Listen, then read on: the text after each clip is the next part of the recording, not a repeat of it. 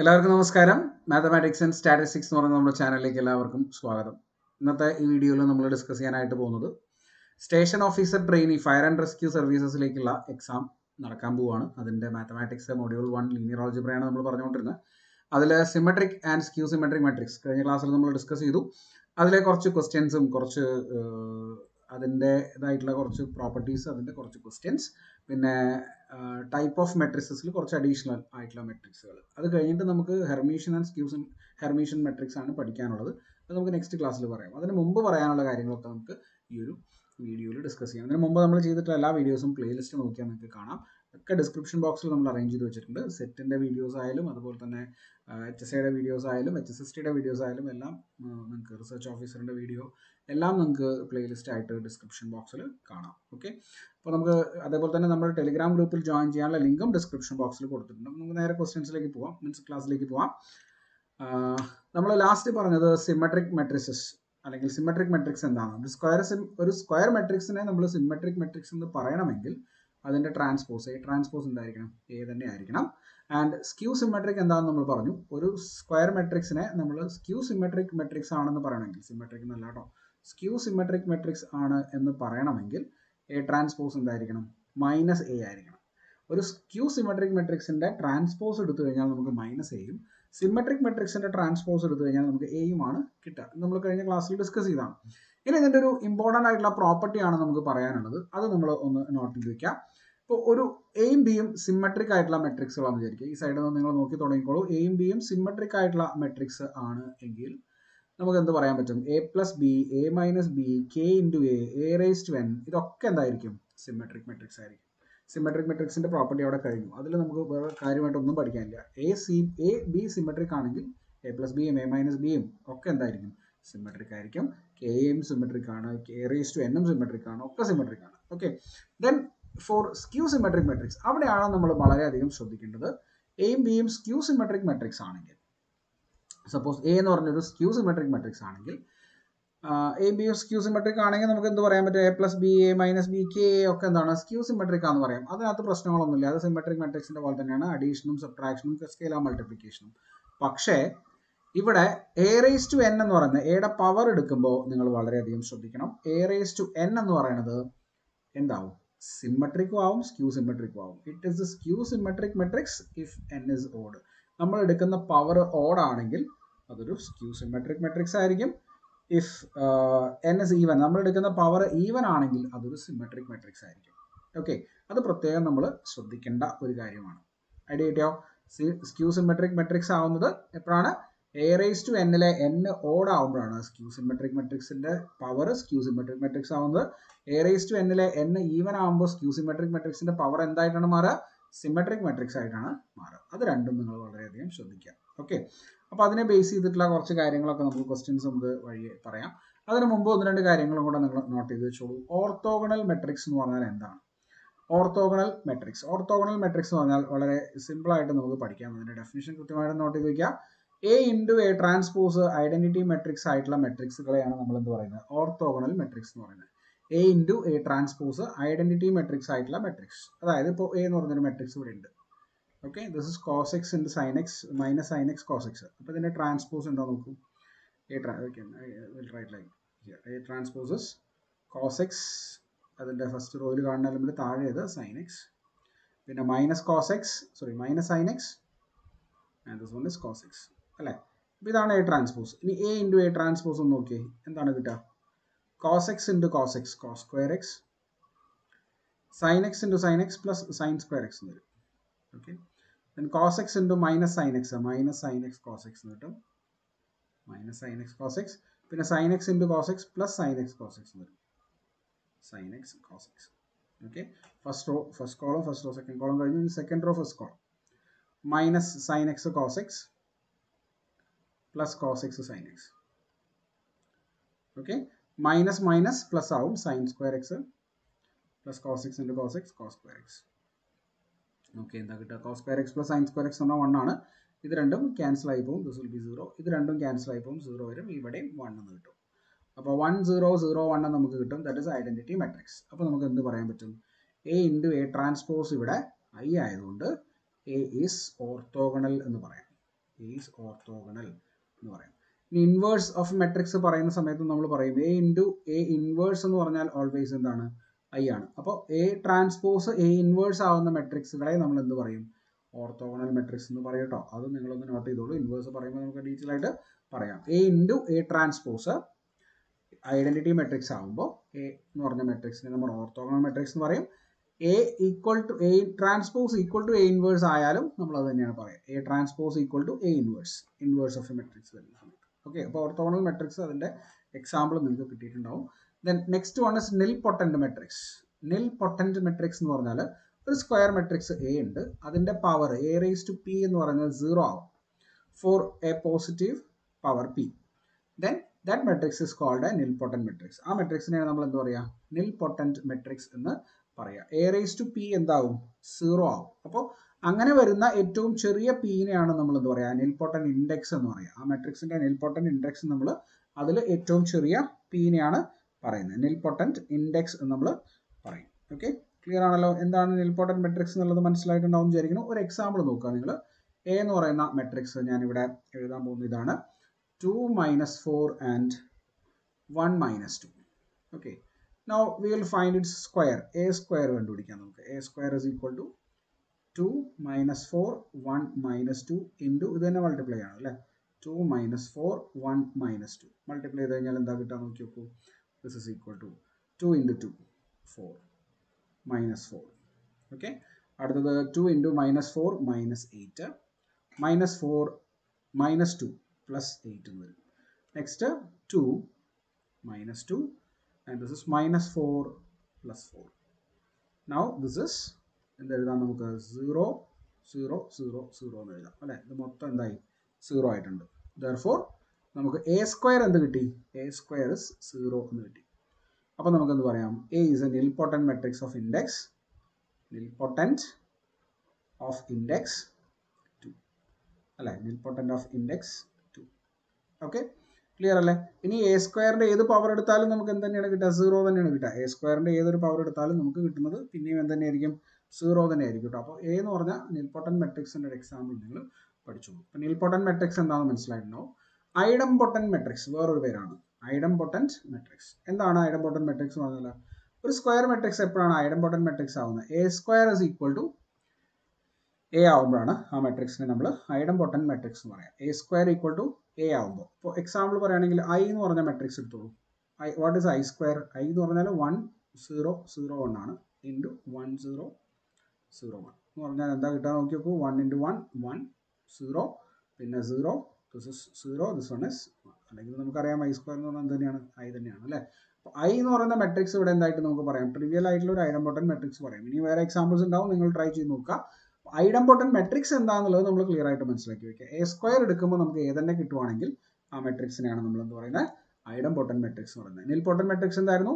A raise to P equal to 0 ആവുന്ന മെട്രിക്സിനെയാണ് നമ്മൾ നിൽപൊട്ടന്റ് matrix എന്ന് കഴിഞ്ഞ സ്ലൈഡിൽ പറഞ്ഞത്. Idempotent matrix A square equal to A ആവുന്ന മെട്രിക്സ്. ഓക്കെ, വേറൊരു മെട്രിക്സും കൂടെ നോക്കിക്കോളൂ. ഇൻവല്യൂട്ടറി matrix. What is ഇൻവല്യൂട്ടറി matrix? A square matrix A is set to B ആണ് കേട്ടോ. Set to B ഇൻവല്യൂട്ടറി matrix if A square is equal to I. A square equal to I ആവുന്ന മെട്രിക്സിനെ അപ്പോൾ example ആയിട്ട് നമുക്ക് I തന്നെ പറയാം. I square is equal to I തന്നെയല്ലേ? Therefore I എന്ന് പറയുന്നത് ഇവിടുത്തെ എന്ത് മെട്രിക്സ് ആണ്? ഇൻവല്യൂട്ടറി മെട്രിക്സ് ആണ്. Okay, A square is equal to A ആവുന്ന മെട്രിക്സിനെ നമ്മൾ ഇൻവല്യൂട്ടറി മെട്രിക്സ് എന്ന് പറയും. ഓക്കെ, ക്ലിയർ ആണല്ലോ? സംശയങ്ങളില്ല എന്ന് വിചാരിക്കണം. അപ്പോൾ ഇൻവല്യൂട്ടറി മെട്രിക്സ് നമ്മൾ പറഞ്ഞത് നിൽപൊട്ടന്റ്, ഐഡംപൊട്ടന്റ്, ഇൻവല്യൂട്ടറി മെട്രിക്സ്. ഓക്കെ, ഇനി നമുക്ക് ഒന്ന് രണ്ട് ക്വസ്റ്റ്യൻസ് നോക്കി നോക്കാം. Question number 1. A, B are symmetric matrices of same order, then AB minus BA is. എന്താണ് പറയാൻ പറ്റുക? എ ബി മൈനസ് ബി എന്ന് പറഞ്ഞാൽ സ്ക്യൂ സിമെട്രിക് ആണോ, സിമെട്രിക് ആണോ, സീറോ മെട്രിക്സ് ആണോ, ഐഡന്റിറ്റി മെട്രിക്സ് ആണോ? എയും ബിയും സിമെട്രിക് മെട്രിക്സ് ആണ്. അപ്പോൾ A transpose equal to A ആണ്, അതുപോലെ B transpose equal to B ആണ് അല്ലേ? രണ്ടും സിമെട്രിക് ആണ് നമുക്ക് തന്നിട്ടുണ്ട്. Now we need to find AB minus BA. അത് സിമെട്രിക് ആണോ സ്ക്യൂ സിമെട്രിക് ആണോ എന്ന് പറയാം. നമ്മൾ അതിന്റെ ട്രാൻസ്പോസ് എടുക്കും. ട്രാൻസ്പോസ് എടുത്തു കഴിഞ്ഞാൽ പ്രോപ്പർട്ടി ഓഫ് ട്രാൻസ്പോസ് അനുസരിച്ച് A B the whole transpose minus B A the whole transpose നമുക്ക് എഴുതാം അല്ലേ? ദാറ്റ് ഈസ് ഈക്വൽ ടു കഴിഞ്ഞ ദിവസം നമ്മൾ ട്രാൻസ്പോസിന്റെ പ്രോപ്പർട്ടീസ് പറഞ്ഞിരുന്നു. ഇതിനെ നേരെ റിവേഴ്സ് ആയിട്ടാണ് നമ്മൾ എഴുതുക. B transpose into A transpose minus A transpose into B transpose എന്ന് എഴുതാം. Now this is equal to B transpose is B അല്ലേ? സിമെട്രിക് ആയതുകൊണ്ട് A transpose is A minus A transpose is A and B transpose is B. അപ്പോൾ AB minus BA whole transpose പറഞ്ഞാൽ BA minus AB എന്നാണ് കിട്ടിയത്. That is നമുക്ക് ആ minus കൊണ്ട് പുറത്തേക്ക് എടുത്ത് കഴിഞ്ഞാൽ എന്ത് കിട്ടും? AB minus BA എന്ന് കിട്ടും. AB minus BA the whole transpose is AB minus BA എന്ന് കിട്ടി. Minus of AB minus BA എന്ന് കിട്ടി എന്ന് വെച്ചാൽ C transpose is minus C എന്ന് കിട്ടി എന്നർത്ഥം അല്ലേ? എന്ന് വെച്ചാൽ നമ്മൾ എന്ത് പറയും? AB minus BA is skew symmetric അല്ലേ? എന്താണ്? സ്ക്യൂ സിമെട്രിക് ആണ് എന്ന് നമുക്ക് പറയാം. ശരിയല്ലേ? ഓക്കെ, അപ്പോൾ ഓപ്ഷൻ എ ആണ് ആൻസർ വരിക.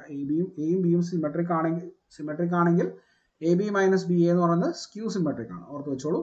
രണ്ടാമത്തെ ചോദ്യം, if the matrices A equal to 2, 1, 3, 4, 1, 0 and B equal to 1, -1, 0, 2, 5, 0, then AB എന്താണ്? AB കണ്ടുപിടിക്കാൻ പറ്റുമോ എന്നുള്ളത് ആദ്യം നോക്കണം.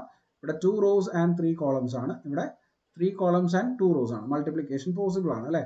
AB എന്ന് പറഞ്ഞാൽ എന്താണ് വരിക? ഒരു 2x2 മെട്രിക്സ് ആണ് നമുക്ക് കിട്ടുക. മൾട്ടിപ്ലൈ ചെയ്തോളൂ. First row first column 2 into 1 2 plus 1 into 0 0 plus 3 into 5 15. First row first column കഴിഞ്ഞു. അടുത്ത first row second column 2 into -1 -2 plus 2 into 2 2 sorry 1 into 2 2 and 3 into 0 0. First row second column കഴിഞ്ഞു. ഇനി second row first column 4 into 1 4 plus 1 into 0 it is 0 plus 0 into 5 it is 0. Again 4 into -1 -4 1 into 2 it is +2 0 into 0 it is 0. Okay, now this is equal to 2 plus 15 17 കിട്ടും, -2 plus 2 0 എന്ന് കിട്ടും. This is 4 and this one is -2. Okay, അപ്പോൾ 17 0 4 -2 option A ആണ് answer വരുന്നത്. Correct അല്ലേ? Okay, product of matrices ആണ്, കൃത്യമായിട്ട് not ചെയ്യുക. അടുത്ത ചോദ്യം നോക്കിക്കോളൂ. മൂന്നാമത്തെ question, if A is A skew symmetric matrix of order 5 then a raised to 4 is. A എന്ന് പറയുന്നത് ഒരു 5th ഓർഡറിൽ വരുന്ന സ്ക്യൂ സിമെട്രിക് മെട്രിക്സ് ആണ്. സ്ക്യൂ സിമെട്രിക് മെട്രിക്സ് ആണ്. 5th ഓർഡറിൽ വരുന്ന സ്ക്യൂ സിമെട്രിക് മെട്രിക്സ് ആണ്. What about A raise to 4 എന്നാണ് ചോദിക്കുന്നത്. എ റേസ് ടു 4 is നമ്മൾ കഴിഞ്ഞ നേരത്തെ പറഞ്ഞിട്ടുണ്ടായിരുന്നു. ആ ഒരു സ്ലൈഡ് നിങ്ങൾക്ക് ഓർമ്മയുണ്ടാവും എന്ന് വിചാരിക്കുന്നു. എ എന്ന് പറയുന്നത് സ്ക്യൂ സിമെട്രിക് മെട്രിക്സ് ആണെങ്കിൽ A raise to N S symmetric if N S even അല്ലെ? എൻ ഈവൻ ആകുമ്പോൾ അത് സിമെട്രിക് ആയിരിക്കും എന്ന് നമ്മൾ പഠിച്ചു.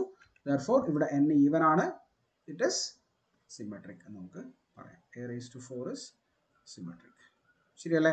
അപ്പോൾ നോക്കുക, എ റേസ് ടു 4 എന്താണ്? സിമെട്രിക് ആണ് if A is A skew symmetric matrix of order 5. Odd power ആണ് വരുന്നതെങ്കിൽ അത് എന്തായിട്ട് മാറുമായിരുന്നു?